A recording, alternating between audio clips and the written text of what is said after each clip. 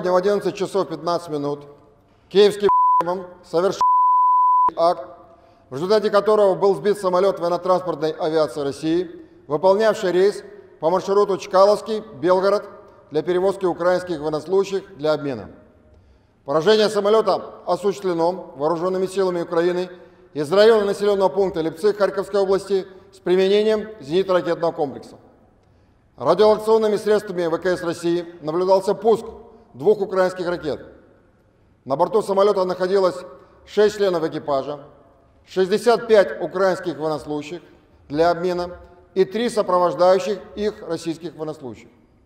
Экипаж и все пассажиры самолета погибли. The Russian information field in the first hours after the plane crash resembled something akin to a tsunami. Politicians at various levels, heads of leading media outlets, along with their journalists and even church representatives, did everything they could to make everyone believe their story once again. In this video, we have collected all the facts about the downing of the Il-76, reconstructed the chronology of events, and analyzed the main statements and actions of the Russian and Ukrainian sides in the first days after the tragedy. Since the beginning of Russia's full-scale invasion of Ukraine in February 2022, the Russian side has repeatedly faced situations where it suffered significant immediate losses in people, various equipment and facilities, both military and civilian. But not in all such cases did the Russian authorities react in the same way, usually preferring the tactic of completely ignoring and silencing inconvenient events. This is one of the reasons why we decided to draw your attention to the downing of this plane, the loss of the Black Sea Fleet's flagship, the cruiser Moskva, large landing ships Saratov, Minsk, Novocherkassk, and the submarine Rostov-on-Don, the destruction of the Black Sea Fleet's main headquarters with its commander and a large number of senior officers, the loss of many other aircraft, such as the A-50U long-range radar detection aircraft, the Il-22M air headquarters, damage to infrastructure facilities such as the Crimean Bridge, oil refineries in Ust-Luga, Tuapse, Volgograd, remained for most citizens of the Russian Federation unknown events in the war waged by their country. The Belgorod region has a long border with Ukraine, and for quite some time now, local residents have been feeling the proximity of war. Among the many such signs are the almost daily air raid alarms. It should be noted that since the beginning of the full-scale invasion, the attention of the mainstream media in Russia has always been high, especially after the events of December 30th, 2023, when 24 people were killed and 108 others were injured in the city of Belgorod after the operation of air defense systems.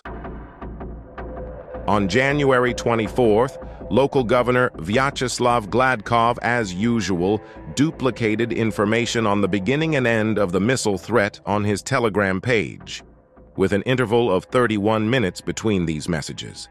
The reposts of these messages immediately appeared on the pages of the country's mainstream media. On that day, local social media outlets noted that the missile alert was also duplicated on all television channels, which had never happened before.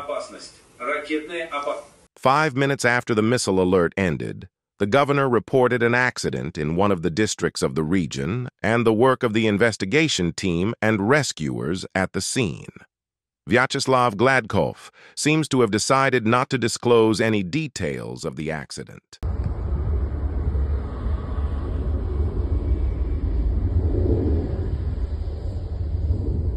Глянь, прямо у нас!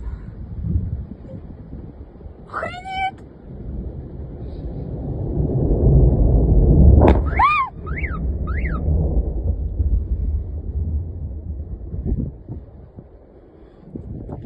Твою мать!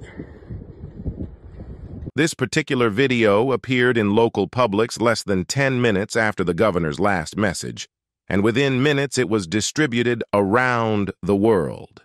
Thanks to this video, the location of the shooting, the direction of the plane's movement, the place of its alleged impact, the place of the crash, etc., were easily identified, It was this video that subsequently prevented the Russian side from achieving the desired level of conviction in its claims about the downing. At approximately 12:20 local time, the Ministry of Defense of the Russian Federation confirmed that Ukrainian prisoners of war were on board the plane. Around 1 p.m., not only the main faces of Russian propaganda, but also government officials such as Andrei Kartapolov and Vyacheslav Volodin made their statements. 80 человек на втором самолете. Успели развернуть второй самолет. Самолет, конечно, вернулся, и теперь пока об обмене, видимо, речь идти не будет. А наших, которых мы же меняли на кого-то, что с нашими тогда? Ну, понимаете, это специально сделано для того, чтобы сорвать этот обмен. И чтобы обвинить в этом Россию. Но самолет Il-76 был сбит 3 ракетами зенитно-ракетного комплекса либо Patriot, либо АРСТ немецкого производства. Специалисты разберутся потом, когда уже изучат непосредственно. Что касается Конгресса и тех, кто входит в его состав, они должны знать, кому поставляют оружие.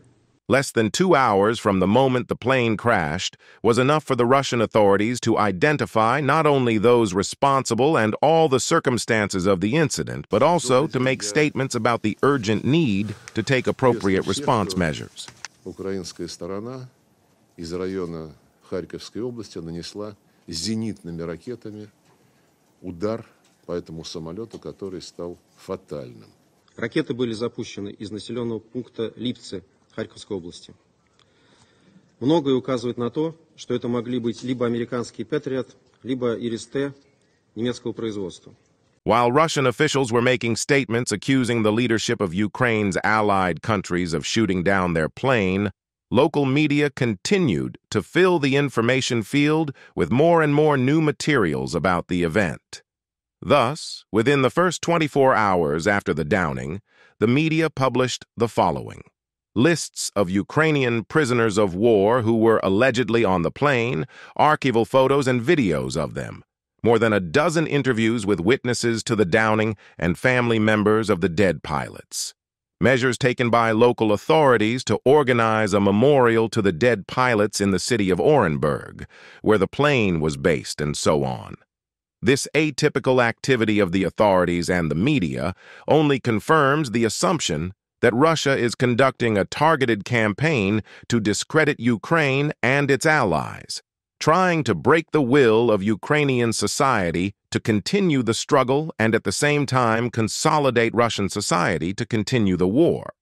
The dialogue between the government and society was led directly by Russian President Vladimir Putin. It seems that for Vladimir Putin, observing the regime of complete self-isolation is not relevant at the moment because of the approaching presidential elections, which are due to take place in March this year. In recent weeks, almost all statements from the Russian president have been made during his meetings with loyal members of society or the media. Vladimir Putin made his first comment on the downing only on January 26th. Это не могло быть ни при каких обстоятельствах дружественным огнем, как в таких случаях говорят, потому что самолет был поражен системами ПВО, не армейскими какими-то средствами, ПЗРК и так далее, а именно системами, ракетами ПВО. Это видно по элементам поражения. А наши системы ПВО по своему самолету по определению наносить удар не могут. Там стоят системы свой-чужой, и сколько оператор на кнопку бы не нажимал, наши системы ПВО не сработали бы. Техника. Скорее всего, это системы Patriot американские, либо европейские системы ПВО, скорее всего, французские. Но через пару-тройку дней будет точный ответ дан. Самолет сбит, это уже установлено точно, американской системой Patriot. Это уже экспертиза установила. Остановит это или нет обмены, мы не будем останавливать обмены. Нам своих ребят надо забрать. У нас соотношение людей, которые находятся в России, тех, которые наших ребят, которые находятся на Украине, не знаю сейчас, он 1 к 10, это даже больше. У нас 1000, у них несколько десятков. Вот, сотни, может. Only on February 1st did official information from the Investigative Committee of the Russian Federation appear regarding the results of the investigation into the downing of the Il-76, confirming that it was shot down by a single missile from the Patriot anti-aircraft missile system. According to the Russian authorities, the publication of this report was supposed to finally close all questions about this event. However, many questions remain unanswered, including, what is the fate of the 65 Ukrainian prisoners of war, and why was the Ukrainian side denied the transfer of their bodies if they really died during this event? To date, no supporting photo or video evidence has been made public. Why were experts from other countries not involved in the investigation of this event? Why is there no information on the fate of the 3 accompanying Russian military personnel on board the plane, and whether this number of military personnel was sufficient to escort 65 prisoners of war?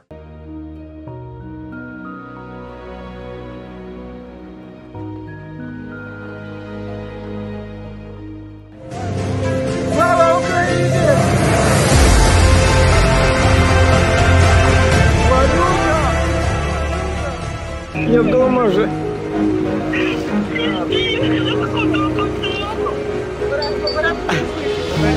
Все будет хорошо. Победа будет за нами. Он земля українська, бачите? Ви вже вдома. Ви вже вдома, все добре. Ви витримали все.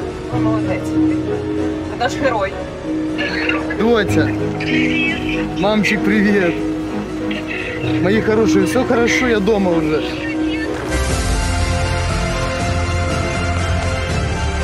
Да, па, я уже в Украине. Меня поменяли, да, я в Украине уже, все, я живу. Да, па, я живу, все со мной, все нормально, па. А где мама, па?